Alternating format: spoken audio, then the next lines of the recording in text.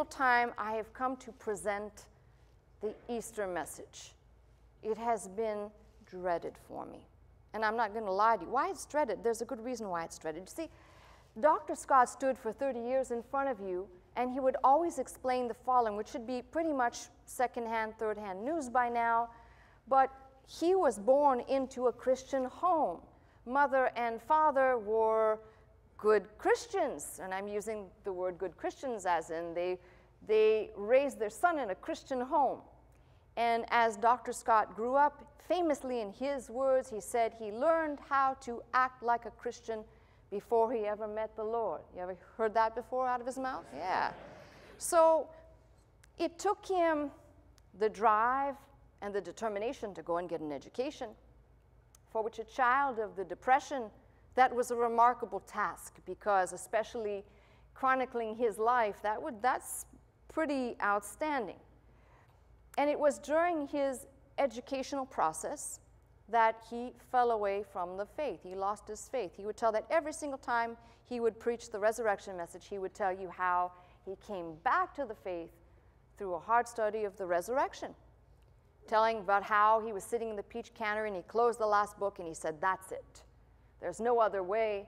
He came out of that tomb, and if he came out of that tomb, I'm going to order my life exactly to that degree. He rose. End of story. Now, that was great for Dr. Scott. That was like a sponge. That was God putting his life into that man and delivering something to you that was not necessarily unique to him, because many other people had proposed and propagated diverse theories of the resurrection.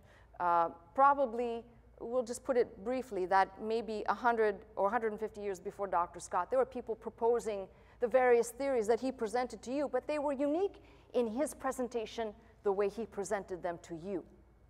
And every time Easter comes around, it's not Easter yet, but it will be, and I celebrate the fact that he has risen every single day. It's not a one-time event for me. But I always get this perplexity, because I desire to deliver to you what is authentically from my eyes, from my heart. And of course, when we're talking about the Bible, you're not going to get radical differences, but it has to be good preaching from a person who has been given the stewardship of the pulpit and preaching the Word of God to you. It has to be that it's uniquely and authentically a part of my being as I deliver it to you. So I've wrestled with this, and I said, you know, I'm going to do something just a little bit different today, because I knew most likely I would do this last week. This was in the mix, and I was asking the Lord to help me, that I might try something on you. So you're my guinea pigs today. And you're trapped, so you can't do anything about it. But the issue that I have is radically different from Dr. Scott. He grew up in a Christian home and fell away from the faith. I cannot really say I grew up in a Christian home, and I left the church at such an early age, and I've told you only in a fantastic way did I enter the church to look at its architecture and its pomp and circumstance. It wasn't that I understood what the priest at the altar was saying even. It didn't matter. It all felt very spiritual. That was my experience. That was my faith.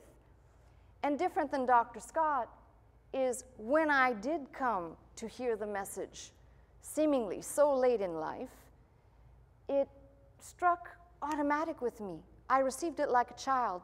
Now, I've told you before, I did question a little bit about the messenger. I thought he was very unique and slightly awkward and not your typical clergy. But then, what is your typical clergy? I mean, don't look to the Catholic Church. I'm sorry, friends. That's not to point fingers, but what is typical?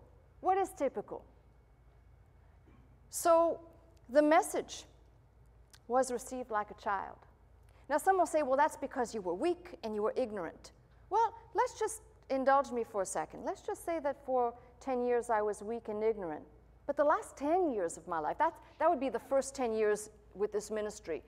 But these last 10 years have been years of digging and studying in depth. Some people study to get a degree, and it's 7 years. I've been going at this for 10 years, and I don't intend to stop. And the more I dig, the more I find there are less gray areas. And frankly, I never had an issue with accepting the resurrection. Now, that may not be all of you. We'll probably cut the church in half and say 50% of you grew up in a Christian home or in some religious environment and then ultimately fell away and came back when you heard, when it was time and when you heard. And others will be like me. They were not raised in a Christian home, searching, and you probably uttered things like, I believe in God. But if you would have asked me 25 or 30 years ago when I said I believe in God, I couldn't tell you who God was or what he was like, just that he existed, he was alive. That's all I could tell you, and that I was basically a good person, because that's what we do when we don't know any better. So to put this very succinctly, I began to study and look at how I could attack the resurrection message, how I could present it in a way that was not so much uniquely to me, because hundreds of thousands of people have picked apart the resurrection message and story. So it's not as though this is something unique, but something quite interesting that Dr. Scott said that started my study, and then I will go off on my own to search and take you on the journey with me, was he would teach something you used to see him do on the blackboard. He used to say, miracles cannot occur, therefore anyone who says they do, and he'd draw that big circle and take you round and round, because anybody who says that miracles occurred, they must be lying, because miracles can occur, because they don't occur. And when you begin to study the history of philosophy, you realize that that comes straight out of the pages of David Hume, who was a Scottish philosopher, and what he propagated. And it's important for me because I'm the analytical type. I'll go and look at things, and I want to know really what is behind that. What was the motivational force behind that? And basically, Hume's proposition, essentially, that miracles were impossible. But his conclusion was essentially that the reason why miracles are impossible, and I'm going to do this so quickly, it's impossible to reduce down somebody's ideas into 2 or 3 sentences. So this is just going to be to touch on something. It's almost impossible to deal with this subject in an hour, let alone what somebody has propagated and said on the subject quite thoroughly. But essentially what he said was that a miracle cannot occur because essentially it violates the natural laws. So essentially anyone who says that a miracle occurred is saying that natural laws have been violated, and from Hume's vantage point, this was not possible. This was not at all possible, because natural laws were set in place. Now, here's the problem. It depends on what your definition of is, all right? Yes. See, Clinton did contribute to something good. It depends on what your definition of is. Now, from Hume's vantage point, natural laws meant anything that occurs naturally within nature. And those natural laws could not be violated. But I began thinking about this, and he wasn't the only one. 100 years before Hume, Spinoza propagated a similar thing, that miracles cannot occur, and he gave the theory of why they cannot occur. Very much, by the way, we can say that Spinoza and Hume were close in that they both agreed that miracles cannot occur. But when somebody asked the question, A, which natural law was violated, and what is a natural law? No one ever stopped to think that a miracle, any miracle in time, let's not call it history, but in time, predates any theory of natural laws. Does that make sense to you? Natural laws may have been the product of scientists or at a later time, who then basically established that these are principles that are natural law. For example, dead men stay dead. Or a natural law may mean that a dead body decomposes. But the problem is, if your starting point is not right, your conclusions will be flawed as well. And I begin to think about this, and I begin to think that the natural law, as defined by Spinoza, as defined by Hume, does not acknowledge that there was a natural law in place before the fall of Adam. In other words, now that gets into a deep subject. You're now going to refute whether or not God exists or the verity of Scripture. No, I'm not going to do that. Because if we do that, we will be here all day and all night, and until next week, we ain't leaving the building. But what I am going to say is that if you assume that the natural law, if God created everything in his design, was that man was created to live forever, and that man was not designed to die, then that is the first natural law set in place, and what comes afterwards, sinning man, plunging the blueprint of humanity into the sinning or sinful state or container we're in, is actually not the design of the natural law. Now, what does this have to do with the resurrection? Everything. The same people that will come against and question will also say things, for example, Thomas Paine. He said that Christianity was based on mythological and heathen stories. The only problem is this. If a person takes the time to study mythology, you can know that even within mythology, where just randomly Apollo is trying to bring back his child, and in the process of bringing back his dead child, he's trying to, but he can't, Zeus brings a thunderbolt upon all of them. In mythology, the underworld is the underworld, and no one returns from the underworld. That's mythology. So Thomas Paine said Christianity is nothing but a heathen mythological fabrication, and it's hearsay upon hearsay. For example, that the virgin birth is hearsay upon hearsay, and that the resurrection is hearsay upon hearsay.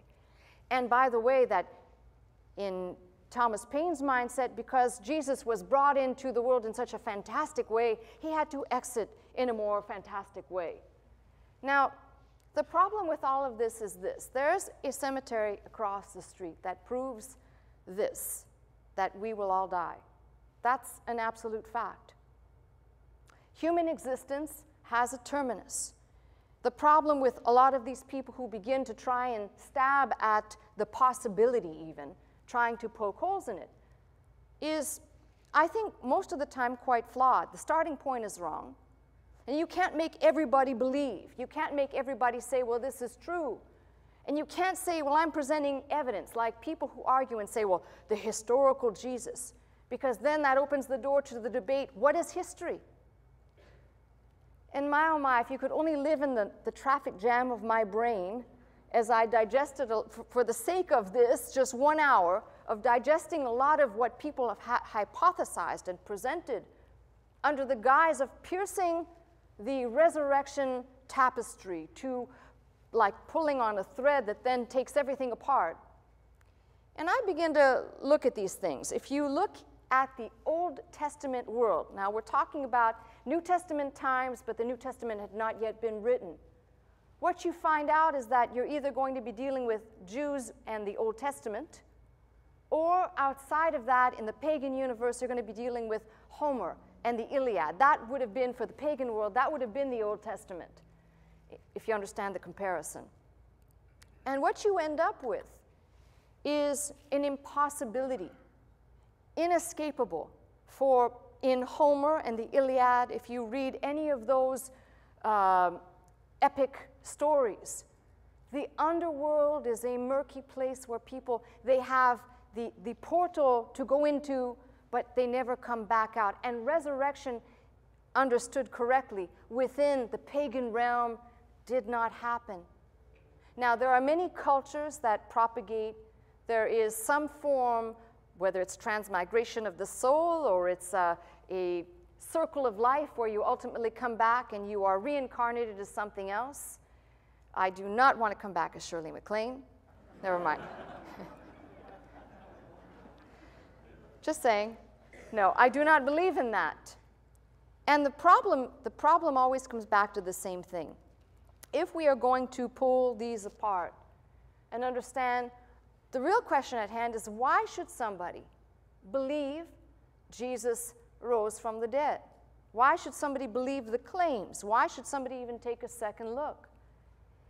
And as I said, for me, this is difficult because all I had to do was hear Dr. Scott teach on the subject, and I knew right away, I knew I was hearing the truth. There wasn't some internal argument or I should say it this way, the only thing that I had to settle was whether the things that I deemed spiritual in my previous experiences were indeed spiritual at all, versus the true spirituality I was experiencing, which was not the floating and the rafters and the candles and the wind and people falling over, but falling deeper and deeper in love with God's word and wanting to know and wanting to probe. So I think the issue for me to present this is to ask, why would somebody listening to me want to believe in the resurrection? And how would somebody approach this subject just on a lay level? Because we could start with complexities. Like we could define what a miracle is. We could define what a resurrection is.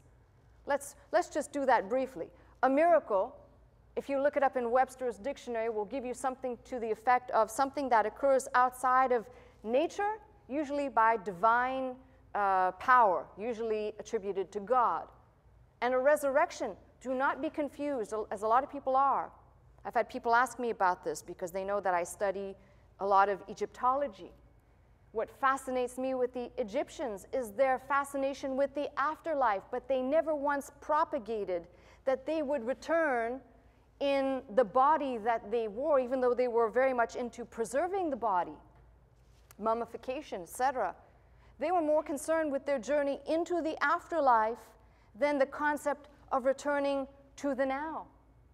So if you think about it, why should somebody stop and examine and look? Well, there's good reason. This is why I said it's difficult for me. I received this and it was like lights went on and that's that. But for somebody who doesn't get it and who doesn't understand, the reason for probing and looking is very simple. You're going to find that once you begin to examine the facts as they are, you are going to be forced with something that you are going to have to deal with. Now, in Dr. Scott's presentation, he went through great labor to tell you about different theories and propagated different ideas, but ultimately he gestalted it down to one of two things. Disciples were either telling a lie or they were telling the truth. And then the question begs, would you keep propagating a lie if you knew you were going to die? Would you keep propagating a lie if? So at some point, perhaps in a part B or C of this message, we will go and look at the disciples themselves. But I decided the only person I want to talk about today is the Apostle Paul. And the reason why I want to talk about the Apostle Paul is because he's outside of the pale. If a person just approaching this who's going to have more of a negative approach to the resurrection and is more skeptical might say, okay, look, I know the story that Jesus said he was going to die, and then he died, and then he said he was going to raise up from out of the grave, and he did, and he appeared to the disciples, and then he ascended, and then he said, by the way, I'm coming back, but it's just not real to me. And this cannot be, for any person listening, this cannot be something that you just subjectively say, but I know this is true. It must be articulated. It must be understood in an intelligent way that if you were to leave here today and somebody were to ask you, why do you believe this thing? A naysayer comes to you and says, why do you spend your time trying to know about God? This is a waste of time and a waste of your life.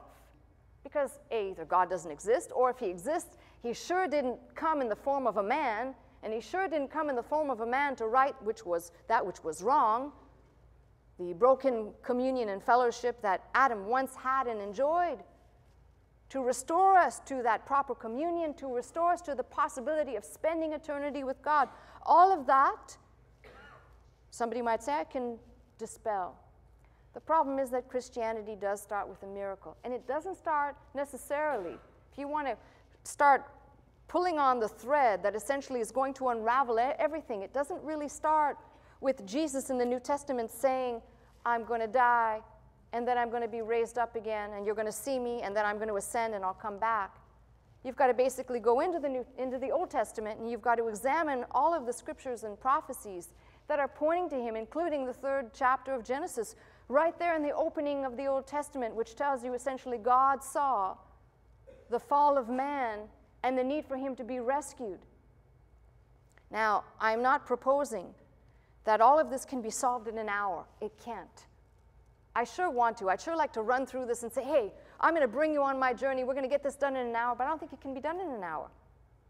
as I began to analyze and make some criteria for assessing the verity of something, which again, my assessments, my cubbyholes may be slightly flawed because I'm leaning on what I already know. It's hard for me to approach the subject as someone who says it didn't happen and it can't happen because I've settled it. Now, there may be people listening to me who say, well, I believe it happened, but, and this is the disconnect. Forgive me for going backwards for a minute. The disconnect is when people say, I believe that Jesus rose from the dead. Then you must also grapple with the fact that the same power that raised up Christ from the dead shall so dwell in you. And that means we're not impotent orphans left to fend for ourselves, but he's given us a way initially to have communion and fellowship and preparing us in the now to spend eternity with him. Now, these are contrary teachings to common Christianity, as I call it, because common Christianity says, live your best life now. But if you truly understand what I'm telling you, you realize how skewed that is. Not that there's any error in living your best life now, but if all you're living is your best life now for the now, and you're not living for Christ and understanding this is preparation to be with him, all of this, all of your experiences, all of your mess-ups, that's what I said yesterday when I was praying. I said, you mean all of my mess-ups and all of my, oh boy, how did I let that happen? All of that was all preparation. It's all preparation to bring me to a better, clear understanding? Well, pretty much. Although God didn't speak to me, but I can tell you that's pretty much the way it works. So quite radical that people would say, well, if you believe this, shouldn't there be something that changes in a person? And the answer is yes. That change happens over time. I don't know, some people will tell you, when I was saved, I know the day and the hour and the second, and there were witnesses there, and well, good for you. That didn't happen for me like that. In fact, I heard the message, I knew that Dr. Scott was teaching the truth, but the thing I grappled with inside is, shouldn't there be something happen? You ever had that? Shouldn't there be something going on? I mean, I still feel like the same ball of crud that I was when I heard the first time and the second time. And shouldn't there be like a change or something? You go to the mirror and you still look the same. And then, but again, over time and imperceptible that these changes begin to occur. Now, there are exceptions to every rule. I really believe that. You might say somebody who read the Gospels decided miracles cannot occur, accepted all of the Gospels, but miracles cannot occur. Do you know who that was? Thomas Jefferson. He decided that he would make his own Bible. So basically, he removed all the miracles. It's called the Jefferson Bible. It was made after his death. And basically, the way that Bible ends is they rolled the stone in front of the tomb, and all the disciples went their way, period. Wow, that's a great end to Christianity. Well, you might as well stay in Judaism if that's the end, because Judaism ends with Malachi pronouncing a curse. You might as well have a curse than to have something baited in front of you that just ends like this. And they rolled the stone away and they all went home. So I'm not proposing to remove miracles, but I am proposing that we subject certain things to a test to see if they meet a metal test criteria. So let's see if we can do this. And as I said, you're my guinea pigs today. You don't have a choice. So if we were subjecting miracles and miracle claims, we would subject them to 4 categories. Now, this is not exhaustive. I don't want you to think that I've exhausted the subject. It's just that we've got to do this in an hour. And this is not the message. Oh boy. So, they've got to fit into 4 categories. And the 4 categories are as follows: deductive argument or analysis, and I'll explain that in a minute. Criteriological analysis or argument, explanatory, and probabilistic. So those are the 4 categories I'm going to deal with. So deductive, it seems axiomatic. A deductive argument would be the following. All miracles are attested to by people who were eyewitnesses to them, and those eyewitnesses suffered at great length for what they say they saw, and at peril, risk of life, and including the fact that they died as martyrs or whatnot, which seems to be the central theme of Christianity. These witnesses and their accounts, therefore, by deduction, by virtue of deduction, seem to be plausible, and therefore, this must be a true statement. Now, I said this is not exhaustive, and it is slightly one-sided, but you can pull these apart all you want. We're going to make an application with these criteria after I'm done explaining them. Criteriological argument or analysis. And I'll read it so I stay close to Charles Leslie was the one that propounded that a miracle should meet 4 criteria. That it be done so that men's outward senses, eyes and ears, may judge the matter. That it may be done publicly where all can see. And that public monuments to the fact or the act or outward actions or deeds be performed because of this. So in Leslie's argument, essentially the resurrection would hold to 1 and 2, that men's eyes or ears saw and therefore judged the matter, and number 2, that it was done publicly where all can see. Somebody will come in and say, no, wait a minute. That's not necessarily true if you consider what Paul describes later on. Jesus revealed himself to only certain people, but if you go back to his death, this is why the brilliance of the chronicling of the writers, his death was done publicly. It was publicly known. He was seen crucified.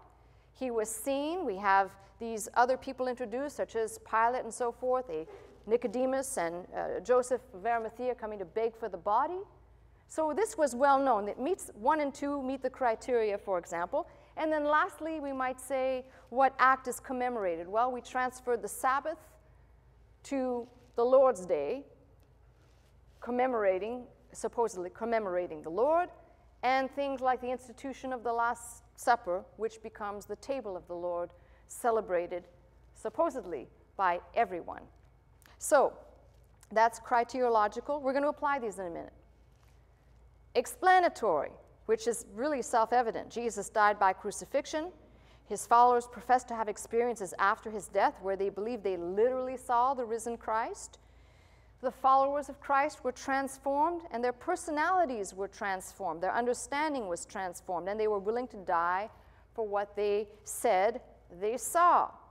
So, if you want to try and pierce through this, it's an explanation. You'd have to try and explain away, and that always requires, when people are going to go trying to tear this apart, they'll say, but we don't have any eyewitnesses, which brings us back to the argument of the verity of the writings, which I'm not going to try and defend today.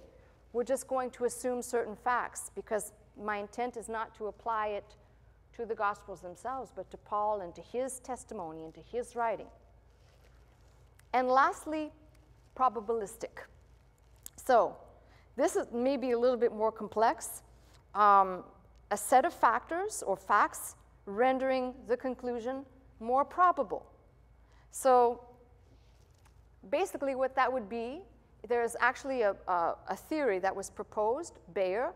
So if you want to look that up, Bayer's theorem, that basically would be what is probabilistic miracles and evidence, and weighing out in the matter versus somebody claiming something but not having evidence. And they begin to weigh this out to realize that there's more probability in someone testifying to something that happened, considering, and they start to weigh out all the factors behind that person's testimony. So who better a character to test this on than Paul? Works perfectly for me. So let's see if this works at all. Turn in your Bibles to Acts 9. We're going to see if we can make an application to this. And by the way, while you're turning there, it is interesting that if you were to try and pick one facet to explain to somebody, to give them some concrete, solid, this is why I believe, it may not just be Paul. It may not just be the disciples. It may not just be the women. It may not just be, there's so many criteria we could scrutinize. But I'm starting with Paul because, as I said, he's outside the pale. Now listen, I believe this. I believe that the disciples loved Jesus so much that if we were to even entertain the fact that Jesus died, and they put him in a tomb, and he didn't raise up from the dead. And all of these guys said, let's make a pact. We'll say that he rose up from the dead. We'll propagate this. We'll go around telling everybody that he is risen. We saw him ascend. He said he's coming back. Let's just say that they're just a bunch of liars. Just entertain me. And we just say, we're going to just push these guys out of here. We're not even going to take what they've said because they love their leader. I know what that's like, to love somebody so much that you'll, what I've termed as shemming them. You'll cover and protect them. You want to look out for their best interest. So that's why Paul makes this all the more riveting and fascinating. So in Acts 9, we encounter Paul, Saul, and this is what I want us to see because it's so familiar. There's the possibility in everything. With our familiarity, we engage in what I call fictitious Bible reading. All of us have done it. All of us. I challenge you, just as a footnote to show you how fantastic our reading abilities are. I challenge you to read the accounts here in Acts 9 and elsewhere where Paul gives his testimony. And I challenge you to find that it says he fell from a horse or from a donkey. I don't even read one hoof anywhere. But yet, if you were to walk into the church of Santa Maria del Popolo in Rome, or if you were to walk into Michelangelo's Pauline, you would see artworks that are stupendous. I mean, Caravaggio's depiction of the Apostle Paul, he's on the ground and all you see is the horse's rump and you see the hoof, and by the way, it's shod with nice metal shoes. And Paul is dressed in slightly a little bit like Roman garb, which could be, it's possible because he was a Roman. But you read the background to that painting and you realize that that painting was submitted by Caravaggio and refused. And the religious folks that commissioned that painting said, why did you have to put the horses behind in the picture? Michelangelo's is even more stupendous. The heavens are opened and you see angels and what looks like God reaching down, and here's Paul on the ground and the horse is charging away. But I challenge you to read. I don't read an account. Even I've done that. Even I said if I was knocked from my horse or an animal, but I don't read of any of that. It just fell to the ground. So that's why I said we have to be careful about how we read things. I pointed out to you in my Christmas message, St. Francis of Assisi is attributed to the crèche, to the cradle scene, where from that point in history forward, oxes and asses and camels are present in every nativity scene, but they're not present in the Bible. So that's why I said let's read cautiously and carefully. Not that it alters our faith whatsoever, but I do want to point out something. I have met people who have gauged their faith on movies, biblical movies. Yeah? I used to know somebody who would say, oh yeah, you got to go see that movie. That was a great movie. And you know, it's tantamount to this. You know, Cecil B. DeMille, 10 Commandments. Don't you love that movie? I mean, it was a great feat for its time, but it's slightly cheesy now when you look at it. I mean, 20 years ago, it was like, wow. 30 years ago, wow, right? But if you watch it today in comparison to the high-tech standards and everything, it's still amazing. But knowing the Bible, there's even things there that are just flat out wrong. The movie that was just released recently, Exodus. Oh boy, at least some of those critics, at least some, you can tell they're not all heathen, because some just skewed that movie and said, well, it's a great story, but it's sure not the Bible. So we have to be careful. There are some people who would make their faith revolve around paintings, artwork, or movies. Oh boy. Lord, we need your help. Here we go. Acts 9. And Saul, yet breathing out threatenings and slaughter against the disciples of the Lord, went unto the high priest. I'm reading this because we're going to stick these into these 4 categories. What we see here, to see if they meet the metal test. And by the way, as I said, it's not exhaustive. This is just a preliminary 4 pigeonholes to just deal with. And we could experiment again next week and see if we can come up with somewhere else, and we might look for more piercing and pulling apart. But here we go. Saul, yet breathing out threatenings and slaughter against the disciples of the Lord, went unto the high priest, desired of him letters to Damascus to the synagogues, that if he found any of this way, that being the Christians, whether they were men or women, he might bring them bound unto Jerusalem. And as he journeyed, he came near Damascus. Suddenly there shined round about him a light from heaven. Now, have any of you had that experience? Oh, I'm glad I have no mouth. Neither have I. In fact, my experience has been mostly, truly thou art a God who hidest thyself. Now, there was good reason for this. A light shines around about him from heaven. He fell to the earth and heard a voice saying unto him, Saul, Saul, why persecutest thou me? Now, the first thing is, if this is a fabrication, this is offensive for fabrication. And even more than that, it becomes worse. If it's a fabrication, it becomes a complicated fabrication. And he said, Who art thou, Lord? And the Lord said, I am Jesus, whom thou persecutest. It is hard for thee to kick against the pricks. And he, trembling and astonished, said, Lord, what wilt thou have me to do? And the Lord said unto him, Arise, and go into the city, and it shall be told thee what thou must do. This is fantastic. The men which journeyed with him stood speechless, hearing a voice, but seeing no man. They heard the voice. Now, if this is what people have done to dissect this, saying that this was either an objective or a subjective experience. Objective, real, time happening in the public domain, versus subjective, an internal experience. Well, let me just say one thing. If it's an internal experience, it's quite weird that these men heard. Paul's a great ventriloquist then. They heard, but they saw no man. Even more crazy is, remember, he's on a mission to destroy Christians. And the Lord speaks to him, supposedly, and tells him to go into the city, and you'll be told what you have to do. Saul arose from the earth, and when his eyes were opened, he saw no man, but they led him by the hand, brought him to Damascus. And he was 3 days without sight, neither did eat nor drink. And there was a certain disciple at Damascus named Ananias, and to him said the Lord in a vision, Ananias, and he said, Behold, I am here, Lord. And the Lord said unto him, Arise. This is what's so fabulous, as if this was just Paul. Let me backtrack for a minute. If this was just Luke telling a tale about Paul, now we're getting into weaving some other stuff, because you're dealing now with Ananias, who's a guy who Paul doesn't know, who's going to be told by the Lord. Ananias will be told by the Lord to go and seek out this man and lay hands on him for him to gain his sight again. So if you're making this up, you're really making this complicated.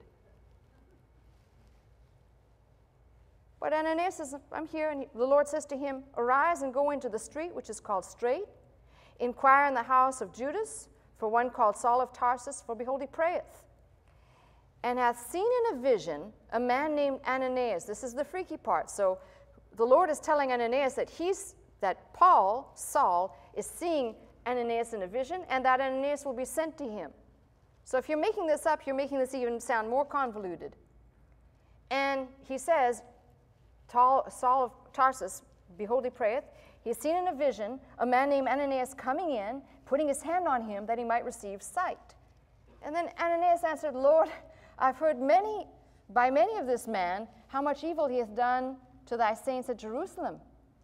And here he hath authority from the chief priest to bind all that call on thy name. And the Lord said unto him, Go thy way, for he is a chosen vessel unto me, to bear my name before the Gentiles and kings and the children of Israel. For I will show him how great things he must prosper for my name's sake. Okay, I'll read what it really says. He must suffer for my name's sake. See, that's why I said I just throw that in because I want to make sure you're reading along with me. Some of you write down, oh yeah, that's what the Greek says. But what's so convoluted about this is Ananias went his way, entered into the house. So where the Lord said he'd find this man, he found this man, Saul, entered into the house, putting his hands on him, said, Brother Saul, the Lord, even Jesus, that appeared unto thee in the way as thou camest, hath sent me that thou mightest receive thy sight and be filled with the Holy Ghost. And immediately there fell from his eyes as it had been scales. And he received sight, forthwith arose and was baptized. And when he'd received meat, he was strengthened. Then was Saul certain days with the disciples which were at Damascus. And in verse 20 you read, straightway he preached Christ in the synagogues, that he is the Son of God. Now, why I want to take a look at this closely is this.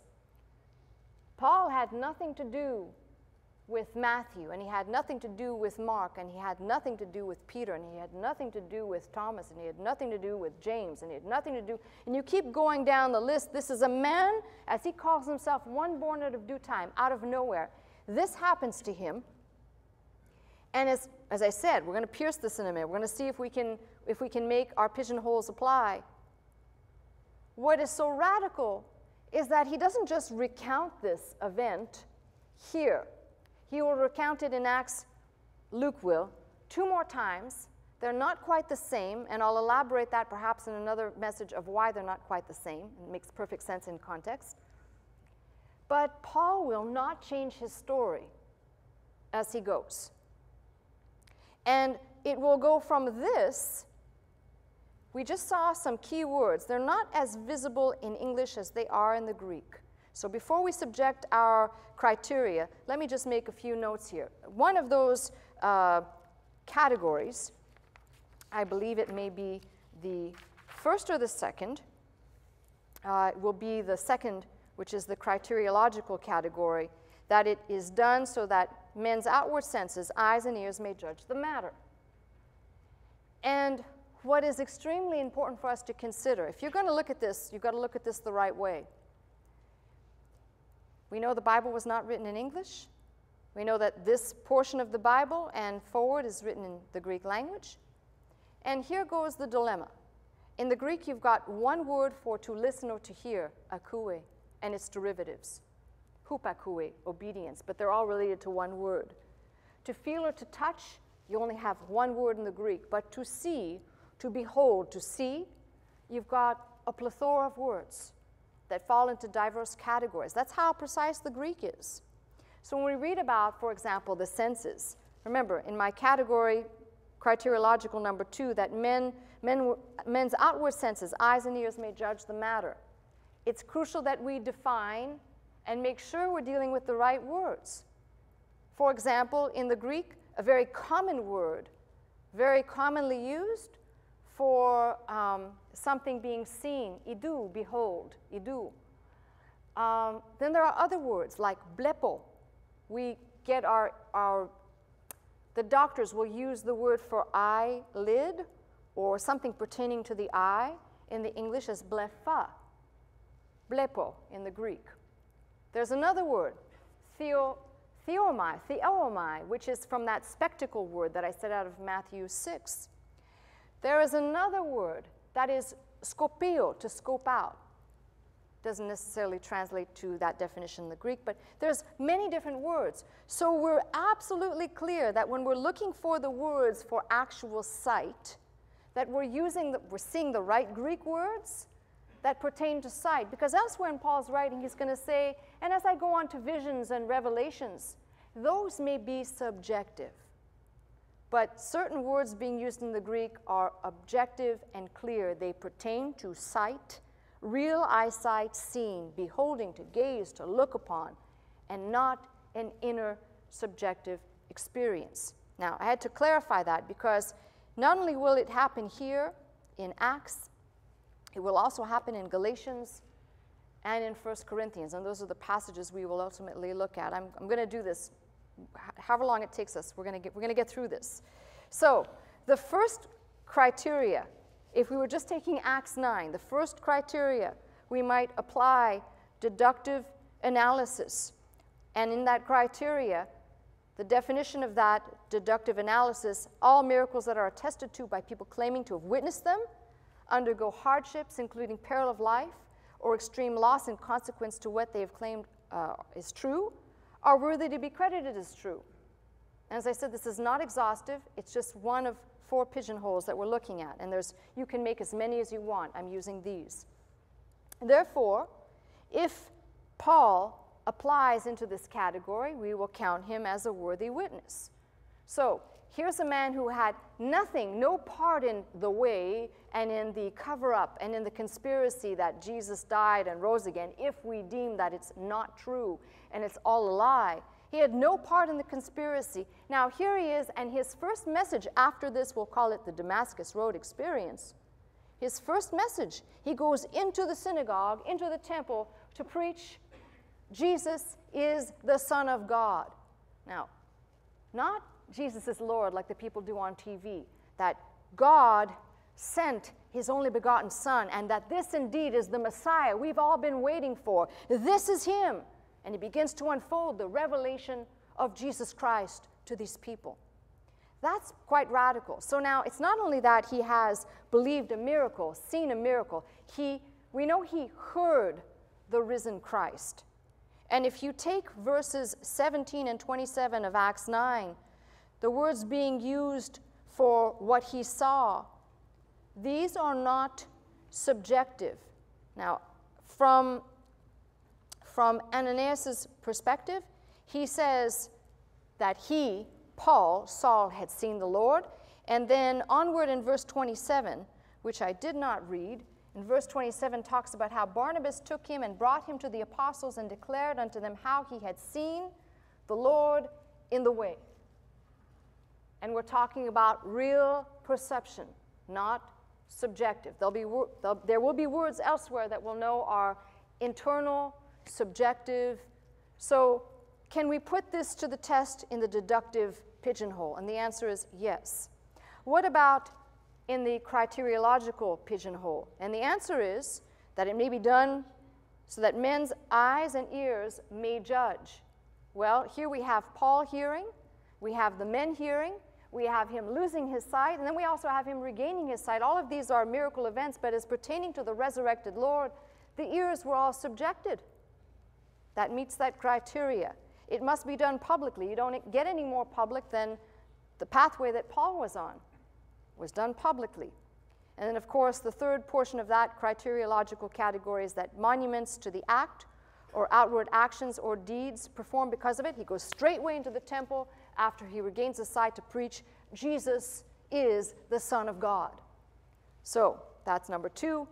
In the explanatory argument, we might, by virtue of the definition, Jesus died by crucifixion. His followers profess to have experiences after his death where they believe to literally see the risen Christ. The followers of Christ were transformed. Paul meets all of these criteria. If not revealed here in Acts 9, in 1 Corinthians 15, he will say he saw the Lord, just as the Lord appeared to Peter, just as the Lord appeared to all of the disciples, and then all of the apostles, and then about 500 at one time, and then to him. Physical eyesight meets the criteria. By the way, was Paul's personality changed? Yes, he went from persecutor of the church to proclaimer, heralder of the risen Lord. How about probabilistic? And that seems to be kind of a little bit shaky in its pigeonhole. Probabilistic is that we'll come to line up all the facts and they will lead us to a more probable conclusion that, well, in this case, I don't think you could get more probable. It was well known by the mouth of Ananias that this man, Saul of Tarsus, he persecuted the church. He tormented the believers. You can't get any more clear that the probability of this being a lie and being fabricated as to the authenticity of Paul's conversion, hearing, and his reaction, going in and straightway preaching exactly what he was firing and breathing out threatenings against, fits into the probabilistic category of more than likely this is a true statement. These are true statements being told. Now, I told you I'm only looking at Paul. So turn with me, if you will, to Galatians. As I said, it's impossible to do this. In my vantage point, it's impossible to do this, to accomplish this in 1 hour because of the amount of information we could look at. So just in kind of brushing the surface today, I'm giving you my perspective. If someone was going to throw out all of the accounts of all of the miracles, of all of the eyewitness testimonies. I mean, what's so miraculous is that people will say, well, the resurrection couldn't have happened. And my question is, well, what about all the people who were blind and received their sight? What about the mass multitudes that from just a little bit of bread and fish were fed? What about the money coming out of a fish's mouth? What about water being changed to wine? What about calling Lazarus from the dead? What about all these things? So were all of these people delusional? Because if you believe all the other things, the resurrection is kind of like a drop in the bucket. You know, guy who's got a withered hand and suddenly he's touched and whoo, hand is like normal. Two blind from birth, lepers, you name it. So that's why I said sometimes people will say, well, I don't believe the disciples and all of their writing, all of their accounts. The funny thing is when you begin to analyze, and we'll take on in another message, I will take on the verity of the text themselves to try and look at the text themselves. And you come up with some very interesting deductions just on the text themselves, including Luke as an anomaly because he was not part of the initial followers. He just set out to set everything in order. Luke in Acts is the bulk of Acts, and Luke pertained to his writing or belonged to his writing. And you find out that if he was going around asking questions, it seems like he talked to many people. How did he know, for example, in the opening of Luke's gospel when it says that this thing that Mary heard, she was pricked in her heart when she heard about the child Christ? How did he know that? Except he must have gone, he said, okay, let's sit down. I want you to tell me everything that happened here. I'm going to write it down. I'm going to set it in order. So you cannot, as I'm doing right now, I'm doing it deliberately. You cannot throw out all of those other chronicles. But right now we're just looking at Paul because he's the oddball. Now we're in Galatians. And Galatians 1 through to perhaps, well, it's pretty much the whole first chapter. Is somewhat interesting to me because it carries with it some very interesting information if you are looking to understand how Paul perceives and really the sight. So, Paul, an apostle not of men, neither by man, but by Jesus Christ and God the Father, who he raised from the dead. Boy, if this is a fraud, his first speech, his first letter to the Galatians is to tell them he's sent by God, he's called by God, this one that was raised from the dead. I mean, you know, if you're going to go for it, man, because this is like, it's just covered in stuff here, or else it's true. That's why I said I sifted down what Dr. Scott said, and you really come up with it's either a lie or it's true. And if it's a lie, then we ought to just let this go, because it's, boy, challenging enough, but if it's true, wow. And all the brethren which are with me unto the churches of Galatia. And he gives the greeting, and he says, grace be to you and peace from God the Father and from our Lord Jesus Christ, who gave himself for our sins, that he might deliver us from this present evil world, according to the will of God and our Father, to whom be glory forever and ever. Amen. And he says, I marvel that ye are so soon removed from him that called you into the grace of Christ unto another gospel, which is not another. But there be some that trouble you, that would pervert the gospel of Christ. And now read with me. He says he wants to make sure that people understand he wasn't schooled by the other apostles or disciples. He received all that he knew. Remember, Paul studied at the feet of Gamaliel. He was a Pharisaical, tribe of Benjamin, well-studied, well-versed in Judaism, steeped in Judaism.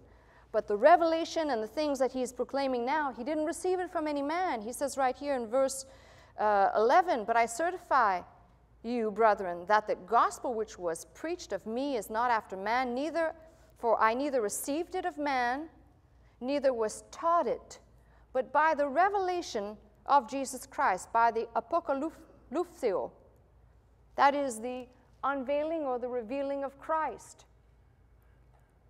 For you have heard of my behavior in time past in the Jews' religion. He's just reiterating in a microcosm what we just read in Acts 9. You've heard of my behavior in times past in the Jews' religion, how that beyond measure I persecuted the church of God and wasted it. and profited in the Jews' religion above many my equals in my own nation, being more exceedingly zealous of the traditions of my fathers. He's going to just keep repeating the same story over and over again. Now, if it's a lie at some point, you're going to flub up, and you're not going to be telling your lie the same way. But he keeps telling it the same way over and over again. And as I said in the book of Acts, his 3 accounts will change for good reason. Typically, in whose presence he was in, the story changed somewhat for the people in whose presence he was in. But here, he's recounting this. And then he says something amazing. He says, but when it pleased God, who separated me from my mother's womb and called me by his grace to reveal his Son in me.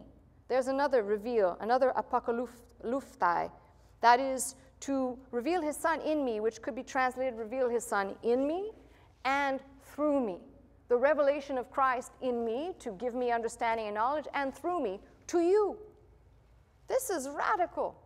Now, can you take the same test and the same pigeonholes over and over again? The answer is yes, because he's doing the same thing and he's telling the same thing. Then he says, immediately I conferred not with flesh and blood, neither went I up to Jerusalem to them which were apostles before me, but I went into Arabia, returned again unto Damascus. And after 3 years I went up to Jerusalem to see Peter. So this time has elapsed before he sees Peter, and abode with him 15 days. But of the other apostles saw I none, save James, the Lord's brother. And then he says, now the things which I write unto you, behold, before God I lie not. So what's so interesting to me is that Paul is concerned with telling people that he saw. He didn't receive this of men. He saw, which would fit into our pigeonhole of either hearing or seeing. And you can go back through the pigeonholes all over again in Galatians and come up with, well, this is either the best lie ever told, or it's got to be true.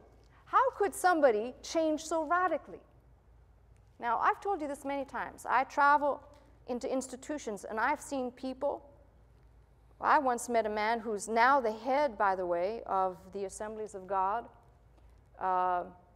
He's not the head of the Assemblies of God, but in a high-ranking position, who was an inmate at Solano. You know what I'm talking about? And he wrote a book about his conversion. He was converted in prison. Can't think of the gentleman's name, but had a profound experience, not an Apostle Paul type experience, but had an experience doing hard time for a hard crime. Got converted, came out, and he's not one of these people that just got converted to, get out on good behavior. Is in a high-ranking position in the Assemblies of God. I meet many of these people. How do you explain that? How do you explain somebody's radical behavior, change, outlook?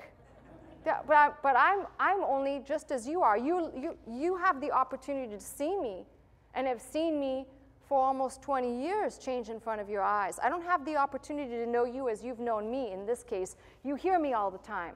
You can see things have changed, and things have changed and evolved and are yet changing.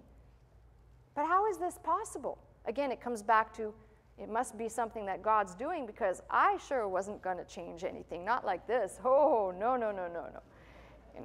All right.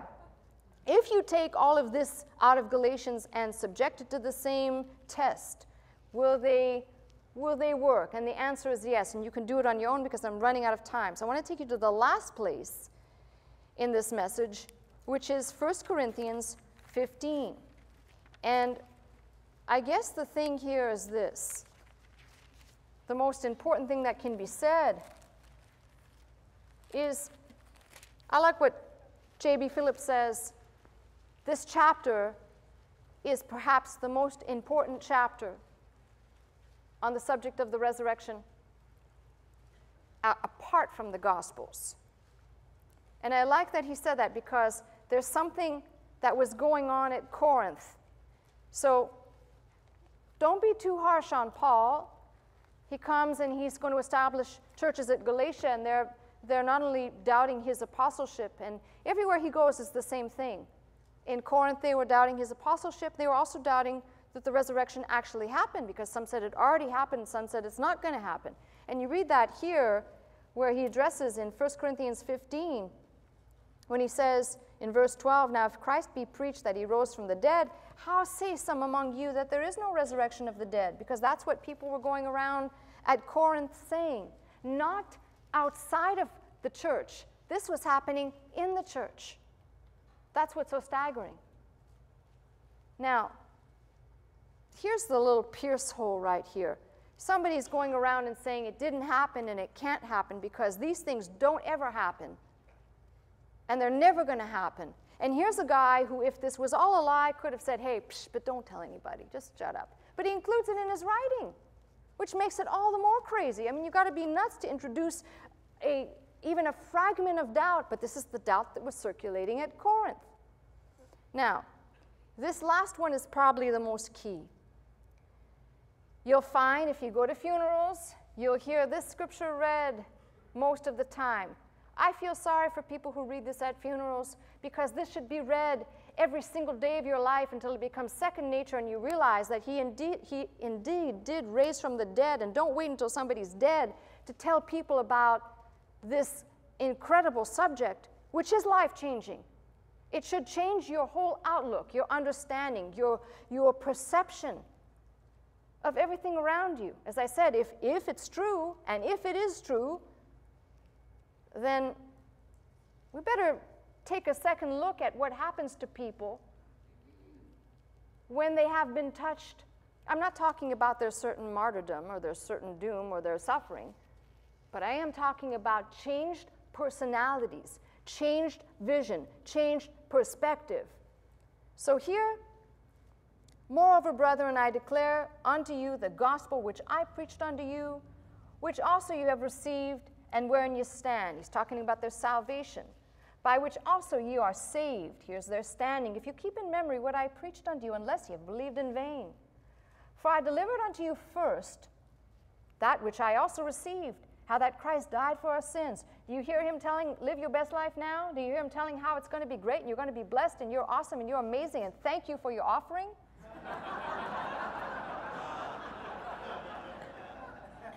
For I delivered unto you first of all that which I also received, how that Christ died for our sins according to the Scriptures, and that he was buried, that he rose again the third day according to the Scriptures.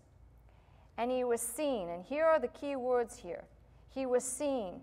These are the words we get, our word for ophthalmology, optical. This is real vision. This is not visions, and he says elsewhere in his writing, I'll go on to revelations and visions. That's later. But right here he says, seen. He was seen of Cephas, that is Peter, and then of the 12. I stopped there for a minute because I have a hypothesis on that. He was seen of Cephas and then of the 12. Well, let's just be sure of one thing. In the book of Acts, they had to cast lots for a replacement for Judas, yes? And we know that Christ appeared one time while Thomas was absent. He actually appeared a couple of times, came through a locked door, and Thomas wasn't there, right? But at some point, it says he appeared to the 12. And we know he appeared to Mary Magdalene at the tomb. So I just counted Mary as part of the 12. That's the first book of Scott right there. Because there wasn't 12 initially. There was one missing, and that casting of lots happened later on down the road. Doesn't matter. I mean, when you start to think about it, Paul didn't include the women for good reason. Women were not to be included as they were not to be counted as valid eyewitnesses. Their sole responsibility was to produce children, and yet Jesus Christ lets women, if you read in Luke's gospel, sustain his ministry. It was the women that brought money and food, for the most part. Okay. So methinks me read what it says. And he was seen of Cephas, Peter, and then of the 12. So, seen of Cephas, then of the 12. After that, he was seen of above 500 brethren at once. That's to say, hey, listen, you know, some of these people are here, the greater part remain, but some are falling asleep. Hey, if you want to go and do an interview and ask some of the people, you might find some here that were here. We might do that right here and say, well, there might be some of you that were here. Out of the 500 brethren that remain. That's basically why that's put in there. Not, you know, not like see, but see, if you want to go query for yourself, there's some that are still alive. After that, he was seen of James. There's another anomaly right there. Here's a guy who, while his brother was alive, while Jesus is walking the face of the earth, James is not following Jesus. And as far as we're concerned, he, James, and Mary, the mother of Jesus, sought to put Jesus away, thought he was cuckoo. After that, he was seen of James, and then James goes on to head up the church at Jerusalem. Like, what happened there? I thought I'd be the boss of a big lie. Never mind. And then of all the apostles, we don't know how many that all is, but of all of the apostles, and last of all, he was seen of me. All of these words for seen are the same thing. The optomai, with the eyes, not in visions, not subjective, but objective, real visions that what? If we take them back to our pigeonholes, meet the deductive criteria, the criteriological criteria, the explanatory, and the probabilistic criteria, because now you've got so many people to deal with who had a real visual. In Paul's case, he had both audio and visual, and the disciples' case, the same thing. So you're subjected to these tests, and you realize that at the end you come up with, can I rip this apart? Is this doable? But Paul has no reason to lie. We might say, let's kick out Peter, and let's kick out the 12, and who even knows about who these 500 brethren are, but let's include them because we don't even know who they are. They're nameless. And James, who is the least likely, let's kick him out too because he's family. And we're left with something staggering, though.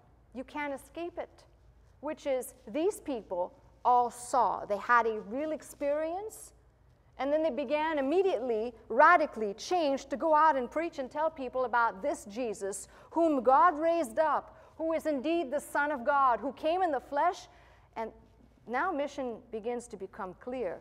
Forget about arguing Thomas Paine and arguing Hume and arguing these other people. We could live in a bubble in ignorance and say, well, a miracle can occur, because miracles don't occur, because it's a violation of the natural laws. But what if the one who created the natural laws decided to enter in and not violate, but simply change what man had violated in its natural laws as they were intended to be? And you walk away with, it could only take a miracle. A miracle needed to happen to fix this. Now, as I step back from all this, the thing that I kind of walk away with, just on today's message alone, I haven't even touched the disciples. I haven't touched the verity. We haven't even touched prophecy. We haven't touched anything like that. Just Paul subjecting him to these tests. There'll be others. But the reality is that this is either a fantastic lie, fabricated, and the thing is, there is no motive. There is no motivation. There is no rhyme or reason. There is nothing that makes sense in him propagating this lie, except he's telling the truth. He saw what he saw, a changed life. And the incredible thing, he turns around and begins to tell other people, this same power that raised up Christ from the dead shall dwell in you, that you're no longer damned, that you have hope in this anchor, who, yes, he ascended and is sat down at the right hand of the Father on high, and he, in Hebrews, ever liveth to make intercession for us. He is a living, risen Savior, a real presence in our lives. And this is the thing that I think jars me. I didn't have to pick apart. I heard, and I realized this is a true thing. This is not something fabricated. And I turn around and I wonder, how come so many people just go through the Christian walk and they're not grabbing hold of something which in its face value is impossible, could probably never be replicated again, but done and entered into the flow of time to let humankind know that God didn't leave us, as I said, orphans and abandoned, but gave us away. Not just, oh, well, when we die, we'll be with him. Preparation in the now. Giving us his spirit, giving us a dimension of his being in us that, no, I cannot change this vile container, but he's changing me. And just like these that were changed, you are being changed. So when people say to me, well, why should I pay attention to the resurrection? Why does it make a difference?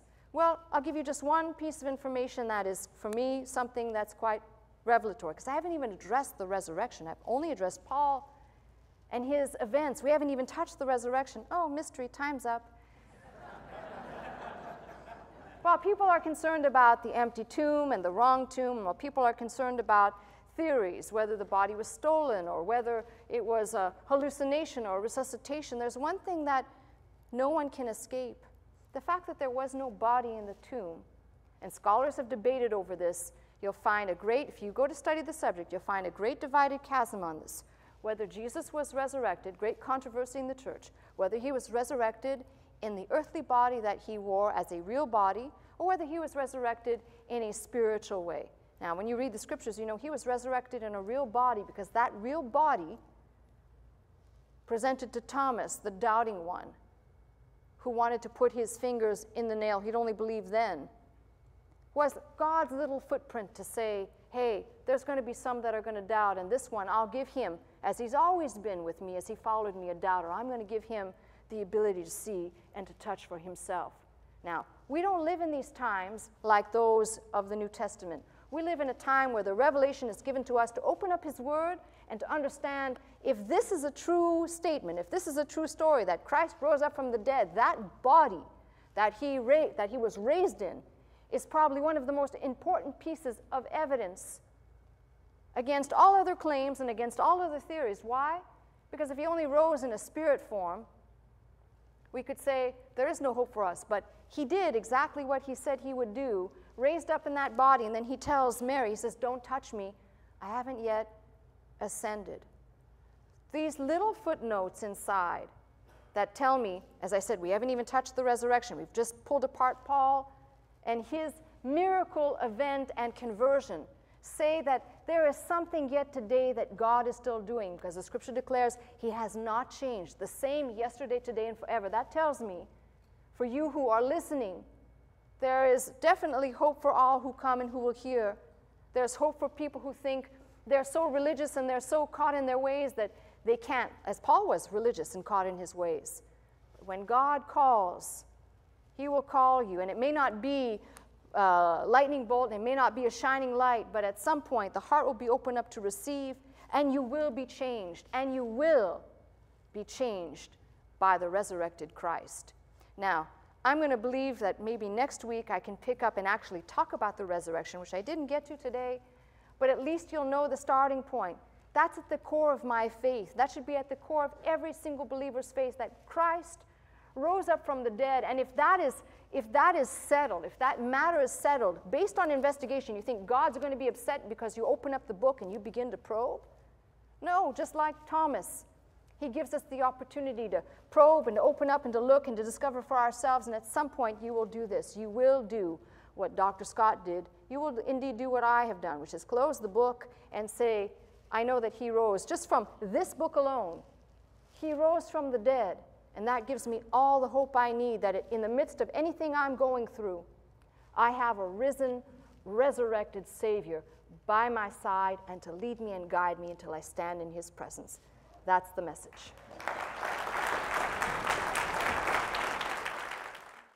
You've been watching me, Pastor Melissa Scott, live from Glendale, California at Faith Center. If you would like to attend the service with us Sunday morning at 11 a.m., simply call 1-800-338-3030 to receive your pass. If you'd like more teaching and you'd like to go straight to our website, the address is www.pastormelissascott.com.